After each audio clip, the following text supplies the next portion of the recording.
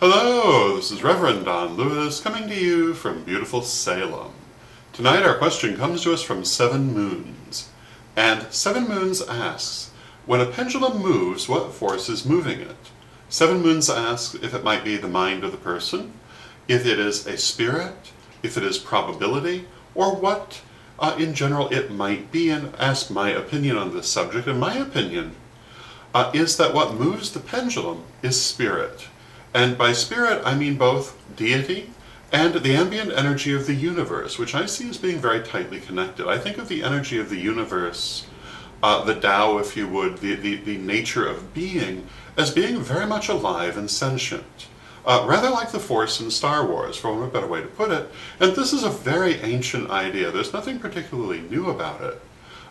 But it is, in my opinion, the nature of how things are, that the nature of energy, which is all around us and within us, is reactive and is effectively alive and intelligent. You ask it questions, it can give you answers. And it will do it in any number of different ways. And when we speak of deity, this is part and parcel of what we're talking about. So that's my answer, and I hope you find it interesting. And until next time, may you blessed be. But wait, don't forget our books, Witch School First, Second, and Third Degree.